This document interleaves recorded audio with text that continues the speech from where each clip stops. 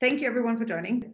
We're pretty far into the year already in terms of our program in the Intelligent Cooperation Group.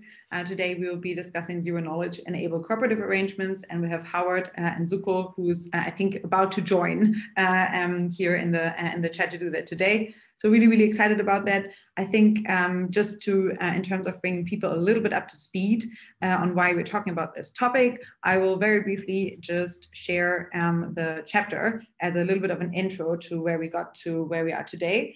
And so this is basically to thank all of you, because between meetings, the chapter always changes tremendously. In fact, this time we have added a variety of new projects and a variety of new meetings to discuss all of these projects. So thank you all for really commenting so extensively on the book. I think it's really getting better every time. And so we started this year with what do we expect from this group, from this book.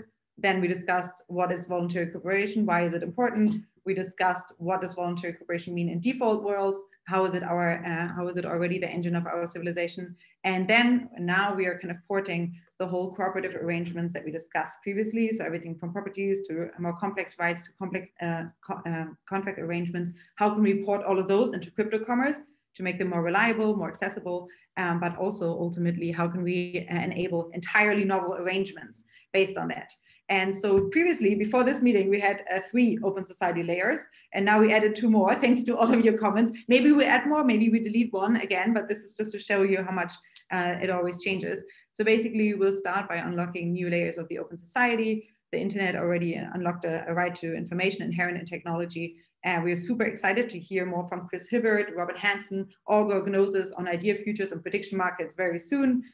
We have the second layer of the open society, monetary sovereignty, and many of you added a variety of different current crypto and DeFi projects there.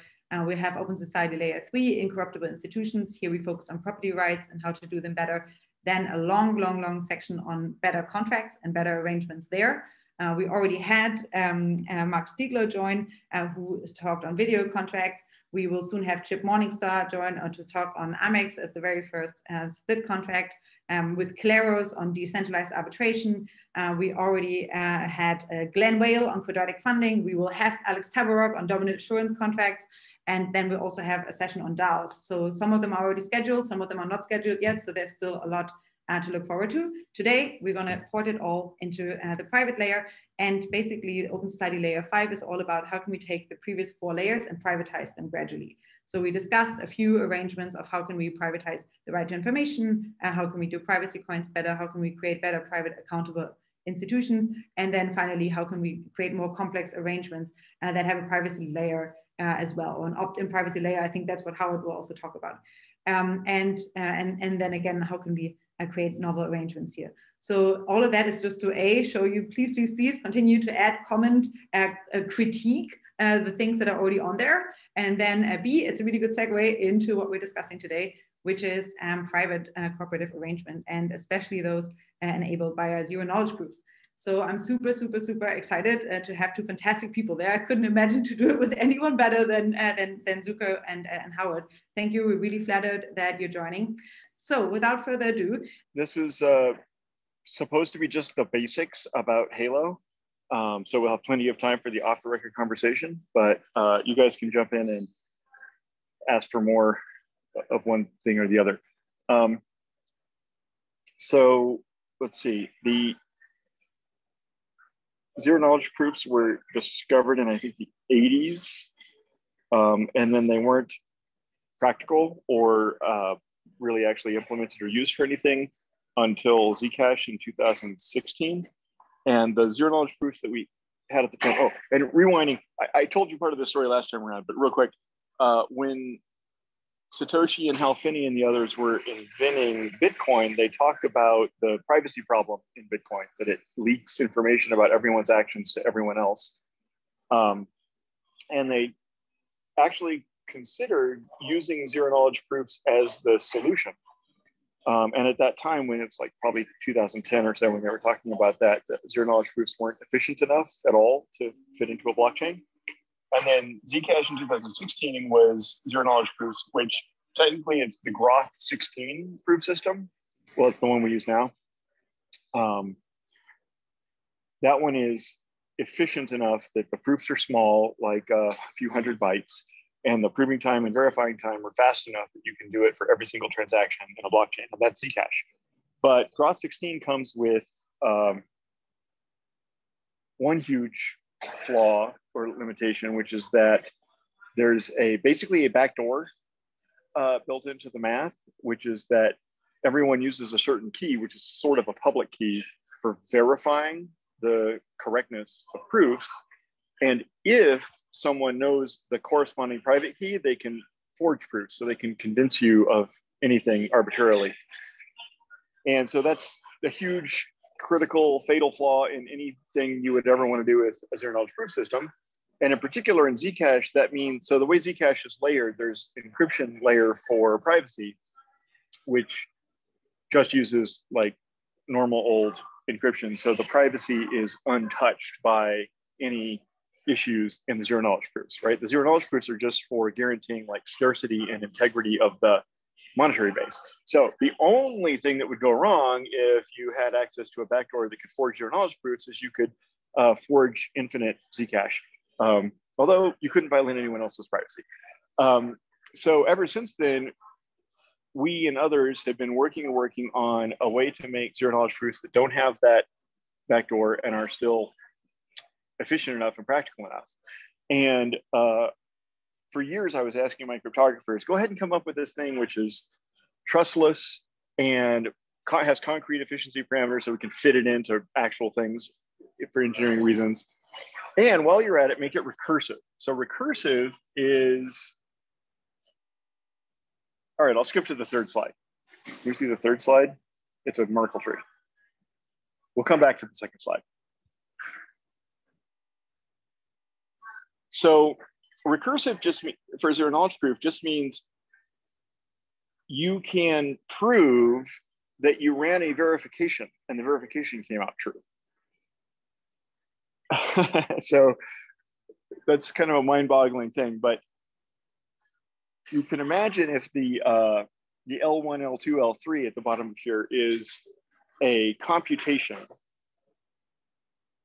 and you're proving, you can make a zero knowledge proof that you perform this computation and you got the right output.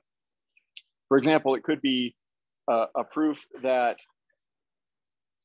I digitally signed some coins over to you and that they're valid coins and so on. But thanks to the zero knowledge part of zero knowledge proofs, it's not going to reveal which coins or anything about my identity or anything about your identity or anything about the amount of coins. It's just going to prove that some legit coins were legit transferred from one person to another. So that's what we can already do without recursive zero knowledge proofs. We can just do that with normal zero knowledge proofs. But if you had the ability to prove that you ran the verifier, the zero knowledge verifier, and it returned true, then you could build this Merkle tree of zero knowledge proofs. So you could prove that you verified 2 transactions, and you could generate a proof that you ran the verifier on both of them. And then you could generate a proof that you ran the verifier on 2 super proofs and so forth. So does that make sense to everyone so far? Let me scroll around and see how many people are nodding.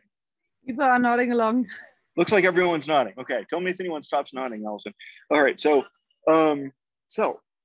recursive zero knowledge proofs, basically, if they're efficient enough. Now, there was always sort of like theoretical, this always happens in cryptography where you can get an academic paper published in like crypto or whatever, but even though it's going to take like literally 1,000 years worth of a supercomputer to ever do it in practice. But if you had practical, recursive, trustless zero knowledge proofs, then that would allow you to prove and verify arbitrarily complex and arbitrarily large truths. So I'm really excited about this. Like, I haven't yet figured out what people are going to do this with. All I'm concentrating on, let's go back to slide 2, Allison.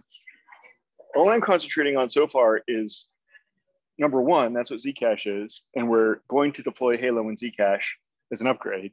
And then number 2, so number 1 is private money. That was the first application of zero knowledge proofs that actually mattered as far as I know. And that was Zcash, like first version of Zcash. And then number 2 is scalable blockchains. You can see how it might be useful. And there's all kinds of interesting complications about how you, like I can prove something to you in zero knowledge. I can prove an arbitrarily big thing. So I can give you a little block. We already have a prototype demo of this.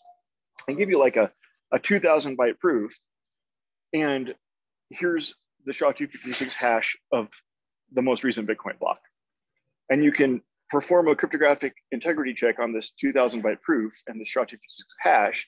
And you can convince yourself that this must be the hash of a block that contains all valid Bitcoin transactions and which has a certain amount of proof of work on it. And recursively, that I ran the zero knowledge verifier on the previous block as well. And that all lines up as well. So with this little 2,000 byte proof in like 20 milliseconds of computation, you can convince yourself using recursion that this hash is the hash of the entire history of Bitcoin.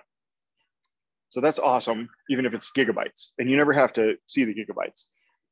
So there's some real interesting engineering architectural challenges left for how you can make scalable blockchains, even given this, but that's the next thing on my list. Last time around, we heard from Howard Wu of Aleo about private smart contracts. I don't really understand that part yet. And in general, I imagine that zero knowledge proofs, like recursive scalable zero knowledge proofs that are efficient and safe and practical, might be useful for all kinds of other things. Here's the question for you guys to think about. Like, I think I can give you a 2,000 bytes, which proves to you that there's a petabyte database of all the DNA of all humans, and that, like my DNA was one of them, or I don't know. So back to the slide 3. So you've got the concept of recursion, yes. I want to try, I invited Sean Bowe, the cryptographer who discovered Halo, to join this meeting, but he's probably too hard at work on improving Halo to join.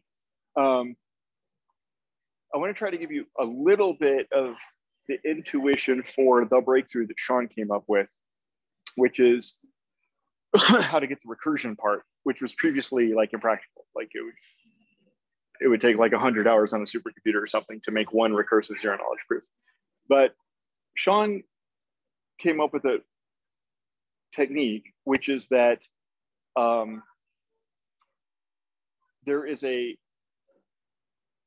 verifier needs to do a computationally intensive evaluation of the proof. And you can imagine like L1, L2, L3, or L4 are all different zero knowledge proofs of different facts. What Sean came up with, which he called nested amortization, was the terminology he used in the first paper. And some other scientists renamed it and sort of recontextualized it or presented a different light on the same concept. And they called it accumulation schemes. So nowadays, it's most widely known as an accumulation scheme. And the idea is there's this really computationally difficult part that's going to take like 20 milliseconds of heavy computation to verify the correctness of the proof. And Sean came up with a way to accumulate, to cheaply take that part of two different proofs and merge it together into a new part that's just as big. So it's very cheap on computation. So you don't have to spend all the heavyweight computation. So that's how, when you build an arbitrarily deep Merkle tree, it's very cheap at each level to merge the two. You don't know that the two are true because you haven't done the heavy lifting of the verification yet. But then once you get to the root, then you can do one time the heavy lifting of the verification, spend like 20 milliseconds. And now you know that all the proofs were correct. So that's nowadays it's called accumulation schemes, and it was invented by Sean Bowe working at the Electric Coin Company.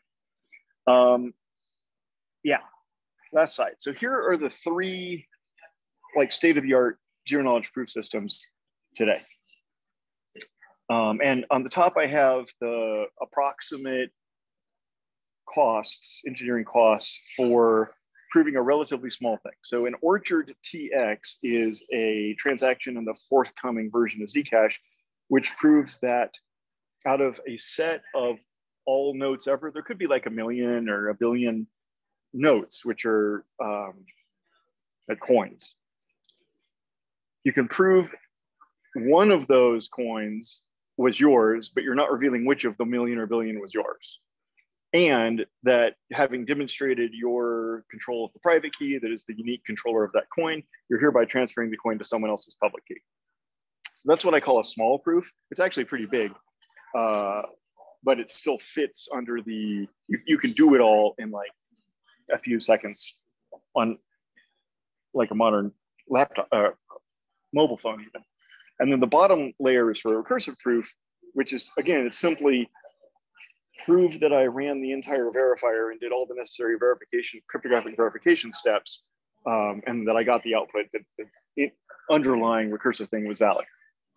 So real quick, how much time have I already used? Can we just finish up this slide for like a few minutes?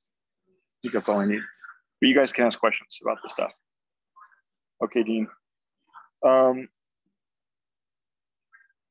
So real quick, I want to talk about these columns. It's pretty cool. The biggest single problem with Groth 16. So the top row of both of those is Groth 16, which was discovered by scientists in 2013, and it's the current standard in Zcash. And the main problem with it is the left-hand column is toxic waste.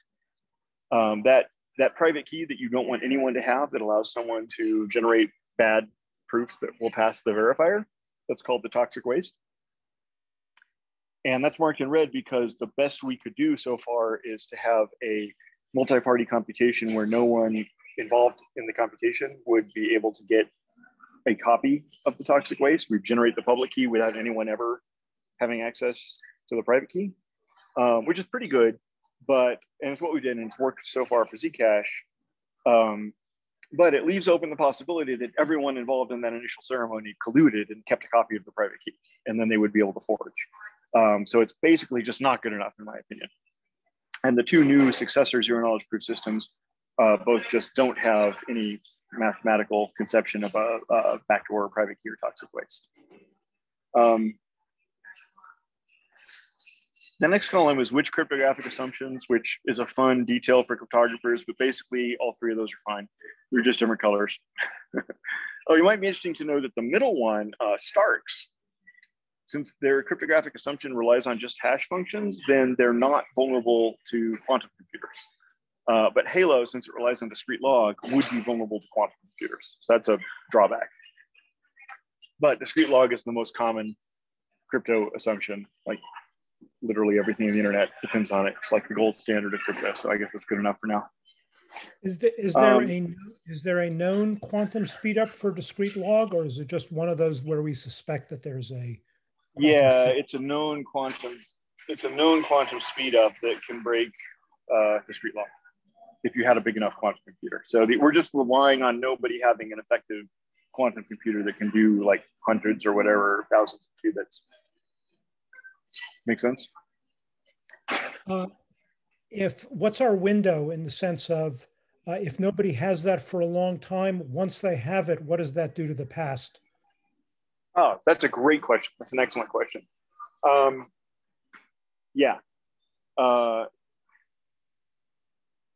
Right, so there's basically two things we do with cryptography. One is hiding information and the other is integrity or proof or whatever.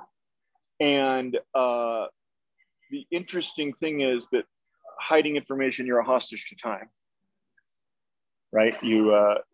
If a quantum computer 100 years from now can break your encryption, then that might be terrible depending on what information is thus revealed.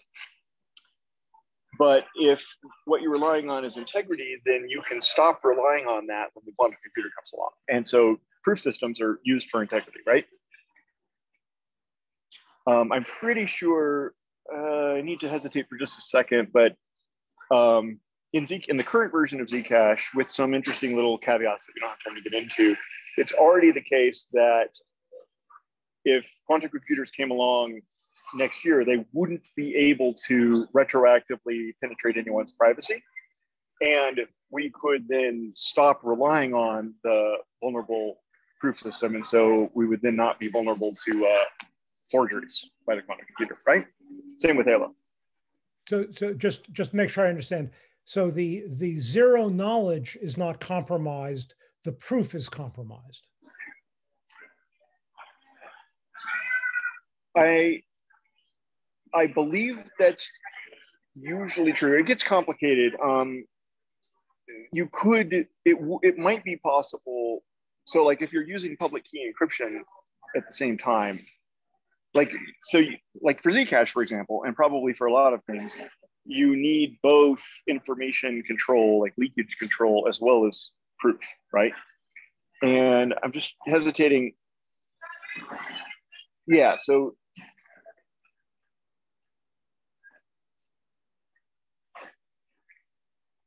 I'm pretty sure that even with a completely effective quantum computer, it can do Shorter's algorithm, it would not violate the zero knowledge or the confidentiality part of Halo or of Groth 16, and definitely not of Stark's. But they could mint coins. What's that? But they could mint coins. Right. So the idea is you stop accepting newly minted coins with this old proof system before quantum computers come out.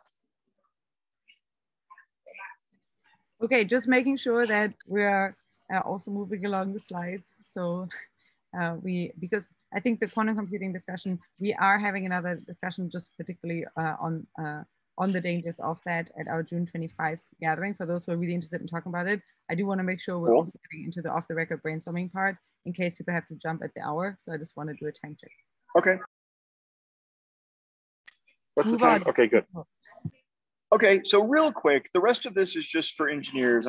I'm an engineer, but it's pretty awesome that, oh no, back up.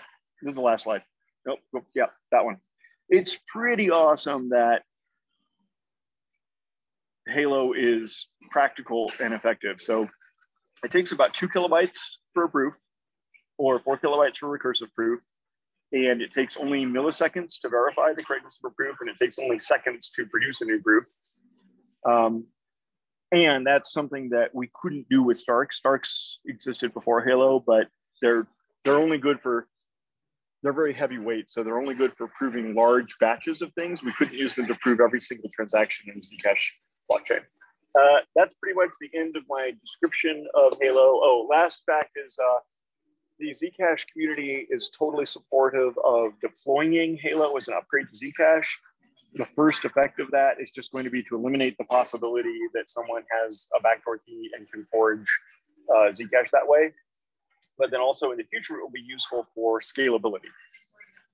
And then maybe also all kinds of other stuff, like upgrading Zcash to verify arbitrary smart contracts not by running it as a virtual machine and having consensus on the output, but by verifying that the following output must have been the output from running a correct smart contract, which is it seems way better. Other people are starting to use the same idea in other blockchains so far. I haven't yet seen it used anywhere outside of blockchains, but it's early. The end. Any questions?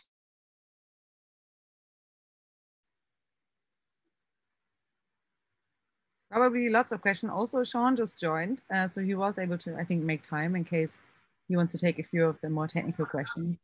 I have one in terms of, what's immediately next, or is there anything that this group could do to help you work along, in particular on Halo 2? That's a good question. We would like to get more users of it, and I'm trying to do this hack where Halo 2, the current implementation, which is a really high quality implementation by our team, is available under an open source license, but it is an open source license that not everyone will be willing to use. And so instead they can pay us or make some kind of a partnership with us in order to use it. So we'll see if that works. But it's currently already open source if you're willing to follow this particular open source license. And in addition, we're talking to a bunch of people about them using Halo in their thing. So either of those, use it under the open source license or contact us about using it for something. That would be helpful. Okay, and then one final question from Chris Hibbert. So Zooko, the last time you explained or at least gave an example of what proof might mean, and as I understood it, it was an interactive proof. So I'm trying to figure out whether the proofs that you're talking about here it sounds like you're saying that they're not interactive proofs, that, Right. that somebody does a computation and that I can just look at the computation and come to believe that they did something akin to the interactive thing that we were talking about before. Yep, that's exactly right. It's called the Fiat-Shamir transform, and it's exactly that idea. The ones I demonstrated last time were like a challenge response, where you challenge 100 times in a row, and then you're pretty sure you have 2 to the minus 100 chance that they could have been bluffing the whole time, or something like that. And that's the same concept in here, but we make it so that the challenge is basically a hash of all of the things that you're proving. And so you have to satisfy that challenge at all of hundreds of points that are determined by the hash. And so therefore you can't cheat and you can't bluff effectively. There's strong reason to believe that you couldn't have faked the inputs to the hash. So, okay. Exactly. Yeah. Yeah. Mm-hmm. That's a good question. Thanks. So that really makes it all the more practical, right? You can just give someone like a 2,000 byte packet, and that's all they need to verify any arbitrarily complicated truth. I think this is like really mind blowing. Yeah, that's pretty amazing achievement. All right, lovely. Then maybe one last question from David. So in the smart contract setting, the assumption is that you need both the full contract, whatever it is that's being executed, plus the proof. So the proof, presumably the contract itself doesn't need to be on chain. Is that the? You mean like the source code? Like what is the computation that's being run? What is it that it's showing? And the answer is, me and you can make an agreement, have something that we both agree, there's a proof online. Nobody else needs to know what it was that was in the contract or anything else about it, but we can guarantee that it was secure and proper. And we can do state transitions, right? The shared consensus can say, okay, like, we'll toggle this bit from A to B. Why? Because this bit said a certain smart contract has to like return true, and then we toggle this bit, right? But it doesn't need to know anything other than the identity of that smart contract. So if me and you have a smart contract saying that, we make a bet that quantum computers won't show up before whatever date, and it turns out that you win, then the smart contract was verified on the network, but there's supposed to be a transaction that occurs. I'm supposed to get money, or you're supposed to get money because of that. But the contract is not available to the blockchain. So I just don't understand where it is that how it is that you're enforcing that if you don't have access to the contract. Well, the blockchain needs to know. So I'm going to come to it and say, I won the bet. Here's a proof, right? And the blockchain doesn't need to have a copy of the source code. It just needs to have an identifier of the bet. Like earlier, you put up some state on the blockchain that said, here's a Zcash coin, and it will go to the first person who proves a true output of this identifier. So it doesn't need to know the source code of what goes into that identifier, but it has to prevent me from coming along and showing that a different. Right. But you have to come back then. The contract doesn't kind of self-execute. You have to come back later and claim the money. Yeah, the contract can be executed off-chain. I just have to prove that I ran this program and it produced a yes output. All right. And it has to be this program, right? So I can't trick it by substituting a different program. So you have to have an identifier for which program we're talking about. Sure, thanks. I guess one thing before I start, I feel compelled to give another example, just one because someone had mentioned about a non-interactive one, and one that I like to use off the shelf, which is, I will say it's a lot less interesting than Zooko's example. It's certainly far less entertaining, but like if you think about the game of Where's Waldo, there's, oh yeah, someone is actually mentioning it in chat right now. So if you think about the game of Where's Waldo, imagine if you want to prove to another person that you know where Waldo is on the map, but you don't want to ruin the surprise for them of them finding Waldo, but you want to convince them that you know where it is, and this map actually has Waldo on it, so that they're not just kind of wasting a bunch of time and not finding him. And so one thing you could do is imagine an empty room, a perfectly empty room, and there's a table, and you lay the Where's Waldo map on the table,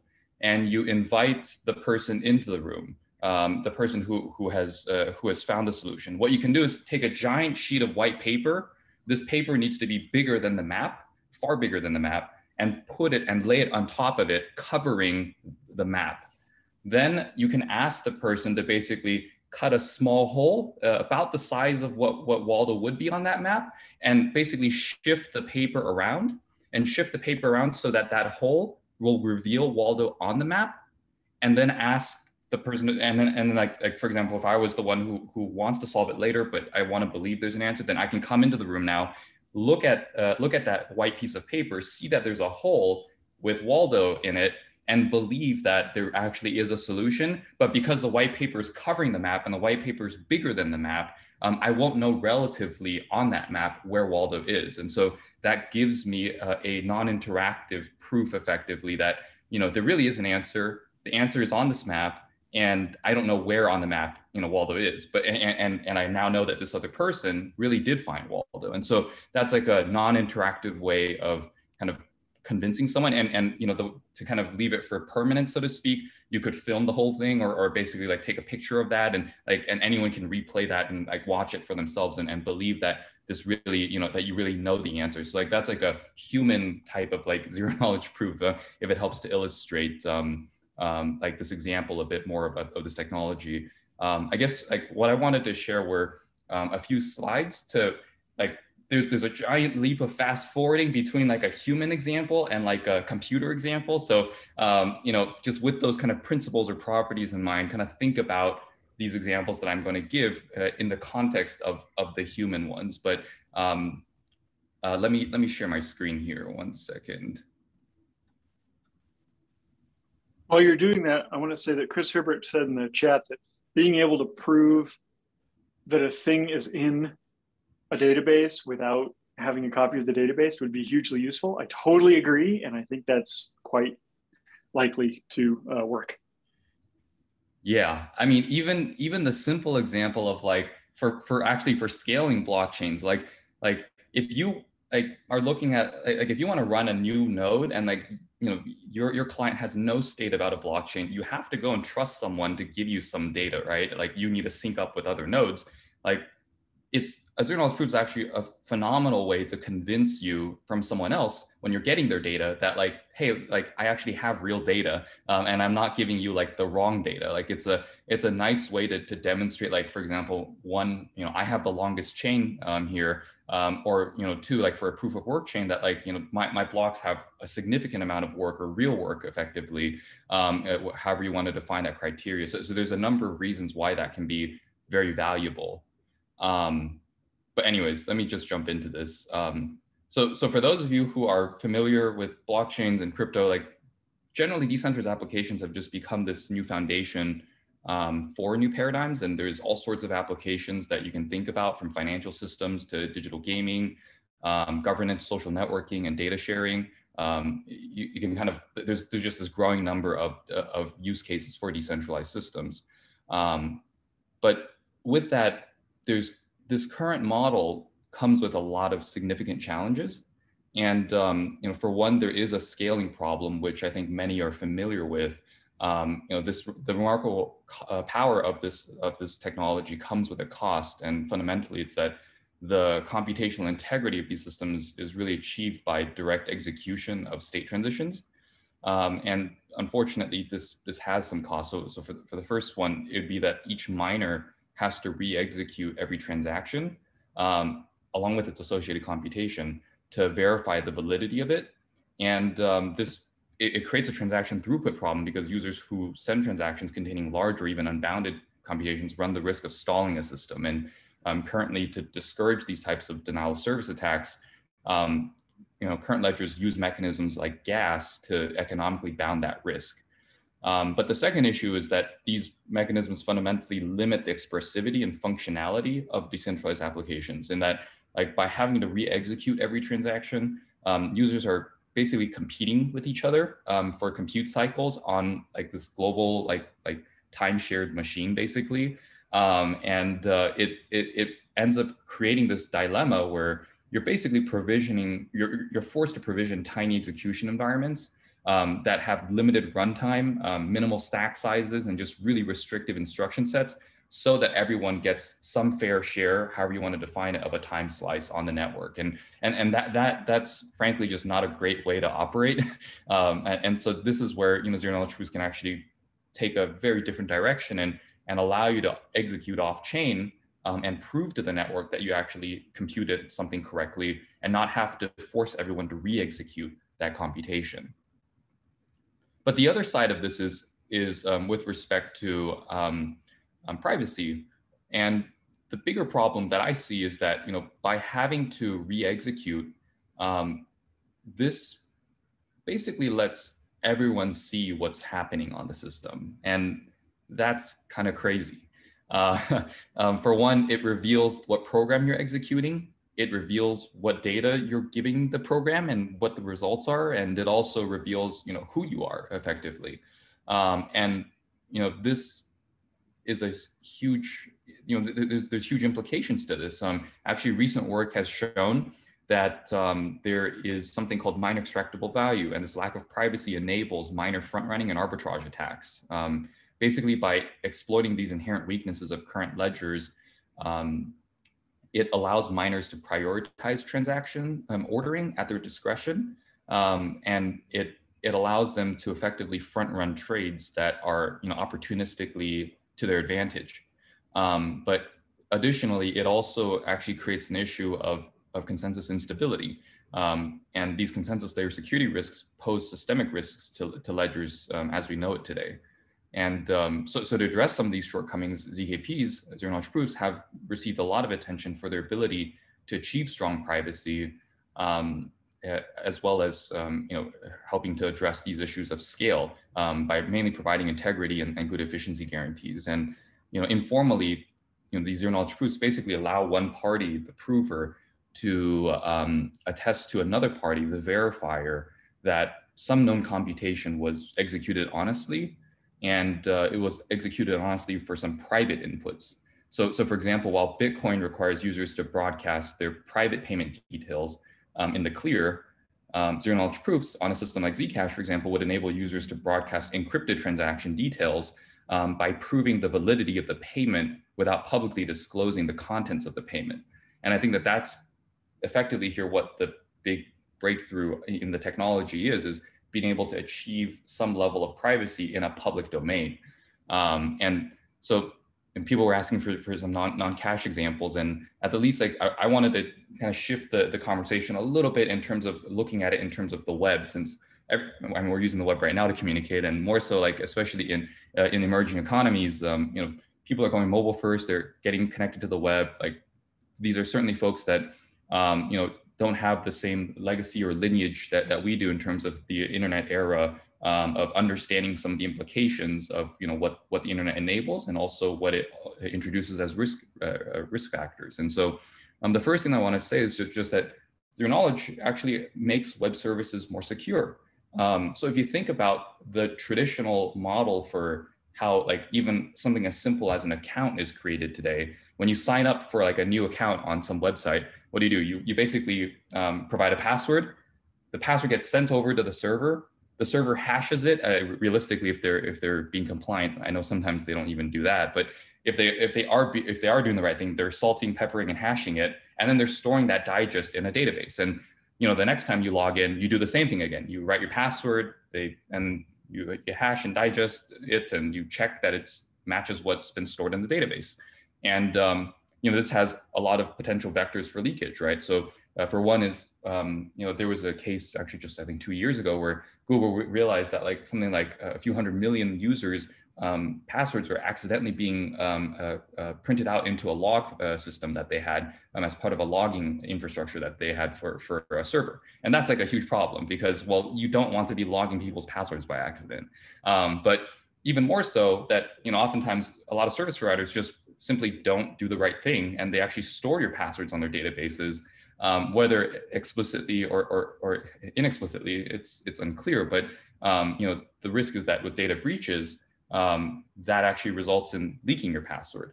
There's also this other problem of, sometimes people do the right thing of hashing, salting, peppering, but they don't choose good salts or good peppers. And as part of that, you end up being able to use dictionary attacks to basically just guess what people's passwords are. And the onus shouldn't be on the server side to opaquely do this for you, because they don't have the same incentive that the user does to protect that password.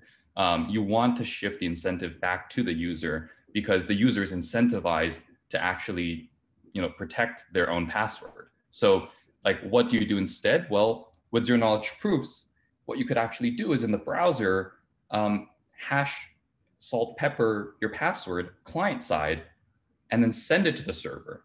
Now, you must be thinking, well, how would the server know that, you actually did that correctly and you're actually doing those steps? Well, that's where ZKPs come in. The zero knowledge proof can give you a legitimate proof that, hey, like I actually hashed this thing and salted it and peppered it using some data, and you can make certain checks to enforce, like, for example, the salt's not 0 or just kind of null, and that the salt, meets certain criteria, like there's maybe, some numbers, some uppercase, lowercase letters, some symbols, it's of length blah, of size blah. You can enforce all those things privately without leaking what the salt and pepper are in this case. And it gives you all sorts of added advantages for kind of protecting, for protecting basically your own password. And that's something that I think people need to, think about, because as a web standard, I just think that going forward, this is something that we can actually easily push and make it the default. It's a better way to authenticate effectively. And I realize it's a very low level and concrete example. So kind of taking it more abstractly, you can think about, what if you want to build an identity system, for authenticating, or if you want to do single sign-ons, this would be a far safer way, because you don't want to be providing some other type of, value that's going to be shared across different sites. And instead, you'd rather want something that mathematically gives you a guarantee of zero knowledge. So this is something that I think, can be, fundamentally very powerful for setting a new type of web standard. But more broadly, I think the second point is that this type of zero knowledge makes web services compliant. And so think about the case of, like, you're using a bank account, or in this particular slide, you want to buy or sell a stock. And typically for the average Joe, they will go through a brokerage who then routes it to the actual exchange. As part of that, your brokerage firm is basically your middleman here. And middleman should already start to incite kind of thoughts about, well, what if they man in middle attack you? And in this particular context, it's about incentives. It's about potentially giving you an unfair price, or basically front running you. And that's absolutely possible today. And it's pretty much just based on post factum audits that, like, we aren't, or like that, and certainly good regulation, but that you aren't doing that. But nonetheless, these systems aren't very transparent. And so it's hard to believe or know with certainty that this is indeed the case. And one of the things that zero knowledge proofs lets you do is basically shield those types of orders that you're making from the brokerage firm, and go straight to the exchange. And believe it or not, in this case, because of what zero knowledge proofs enable, not only can you make it such that the service provider is blind to the fact of what you're doing, but it actually allows for the brokerage firm to even have an auditable log of proofs that not only are you making legitimate orders, but that you're satisfying certain compliance requirements on their platform. So maybe, on their platform, you need to be like a KYC'd individual, and like, with the identity example from earlier, maybe you provide that as part of this proof. But maybe you also need to be an individual of certain net worth, or you need to be an individual that is no longer subject to certain lockup terms for certain types of shares. There's all sorts of trading windows that are commonly enforced in companies. These are all things that can actually be encapsulated as part of submitting that order now. And I think that that's fundamentally a very unique type of compliance that isn't being used today. And this is something that would be, basically mathematically impossible to break, other than unless you're using the wrong type of software. But in this case, that's why the math is baked in at its core. And lastly, I want to make a point on just that zero knowledge proofs really make web services fair. So taking that brokerage example, when you're trading, and there was a case of this with I guess with Robinhood, which was actually masses, just not letting anyone trade specific types of stocks like GameStop. That type of discriminatory action basically is something that is easily achieved today because everything is visible to the parties. But imagine if you actually had encrypted orders and you didn't reveal which stock it is you're trading, the brokerage firm would only have at best random chance to guess what you're trading. And even more so that, instead of kind of thinking about it from a fairness standpoint on the stock, you can also think about it from a fairness standpoint of the individual. You can't discriminate against any one individual in this particular case because the information isn't in the clear. And I think that kind of gives you another window into thinking about how you can apply this type of technology, because it lets you basically actually treat everyone the same, and you can algorithmically and programmatically demonstrate or prove to others that I am being fair with my software, with my service. And I think that that's something that should be called out. So those are all the slides that I had here, but hopefully that helps to kind of give you some more thoughts, food for fodder on how to think about this. And that was really all I had. So